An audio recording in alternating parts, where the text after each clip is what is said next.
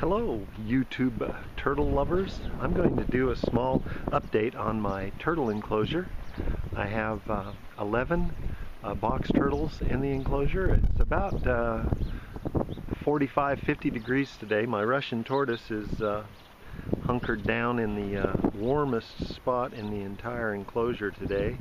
It's about noon, but the wind is blowing about 30 miles an hour, and some of the box turtles have been sunbathing a little bit, but I've been working on my enclosure just a little bit more, and I have a number of hiding places for the box turtles and for the Russian tortoise, and I've got some food here, and I'm going to put it onto their little feeding block here. I'm going to actually move this feeding block in this video, at least I plan on it. I got a mixture of beef heart and carp eggs right there, and it's sticky, and the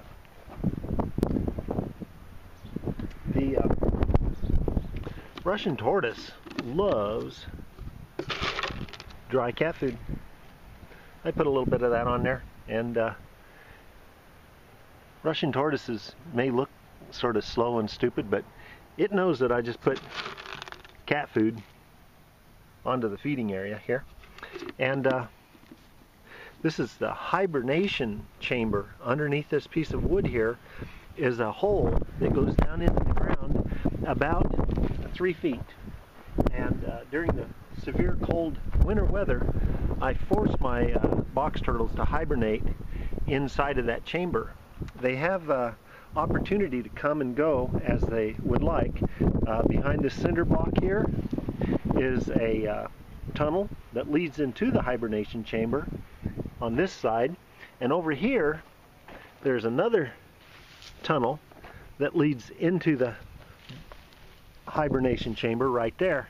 Now I have them covered up right now because I worked extensively on their hibernation chamber yesterday. I had a problem with a mouse problem, and up on the side of the hill here I decided I was going to try to drown out a mouse, and it had dug a hole from up on the hill underneath the cinder block retaining wall, underneath the ground and into the bottom of my hibernation chamber. And when I tried to drown out the mouse, I ended up filling my hibernation chamber up with water, and I still had one box turtle hibernating in there, and I was able to save it, and it didn't was none the worse for getting all wet. And over here I have a tunnel, a hide area that goes back into the ground. I've got it covered with cinder blocks, and then on top of that dirt. And this is goes back so far that I can't even reach the back of the hole. I doubt if any of that'll come up on the video camera, but that's quite an extensive hiding area that some of my box turtles used for wintering over last winter. And this is a very short hide area. It's so short that I can't even get my hand into it. And here's another short hiding area that I have.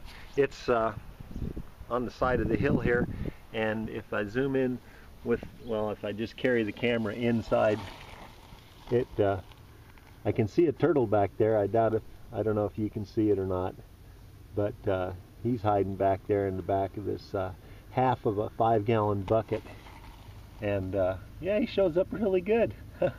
I'll be darned. And then this hide here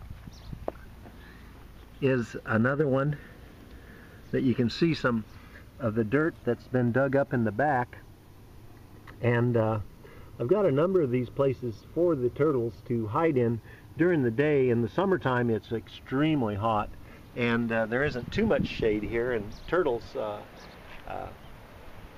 control the temperature of their bodies by being in the sun or in the shade, and I need to have a place for them to hide in the summertime away from the sun. And on this side of the pond turtle enclosure, I have a bonsai cherry tree that I'm bonsaiing. I'm keeping it pruned off so that it provides shade for my wading pool for the box turtles. Box turtles absolutely love the back side of this old TV set that I have here. It has grooved channels at this end here that allow the good purchase for the turtles to go in, and sometimes during the summer they'll sit in there for 4 or 5 hours at a time just soaking up the water. A lot of people don't know about their turtles' love of box turtles. The northern long-toed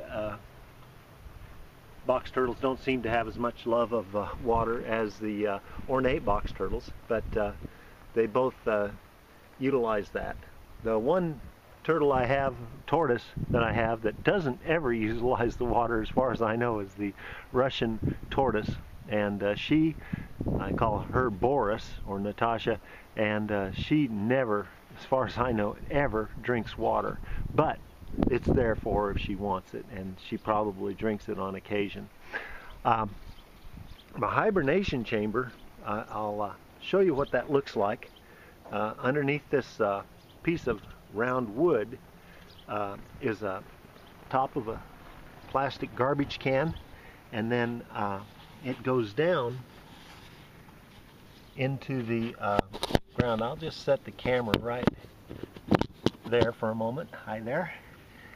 And I lifted the top off, and here is the uncovered portion of the hibernation chamber. Yesterday I filled this area in underneath the ground with concrete and rocks to try to prevent the tunneling action of the mice from ever getting back into the tunnel, and I think I've succeeded. I put in some plastic material as a dam, and down in the bottom of the hole, this is solid concrete. Now in the wintertime, what I do is I fill the hole up to about this level, about 12 to 13 inches down below the surface level, fill the entire bottom part of this hibernation chamber up with material so that they are well below the freezing level when they burrow down into the bottom underneath the mixture of peat moss and leaves and soil that I have mixed together. And I put concrete in the bottom there. It is hard pan, I know, on the bottom of this, but I'm curing the concrete right now. And this is another one of the areas that the turtles utilize. They get to use this in the summertime if they want to go really deep underground where it's really cool.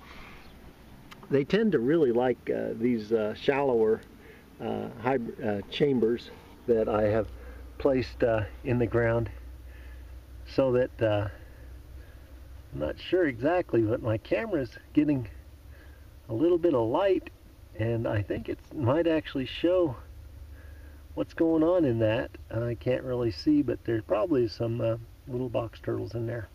This concludes this video.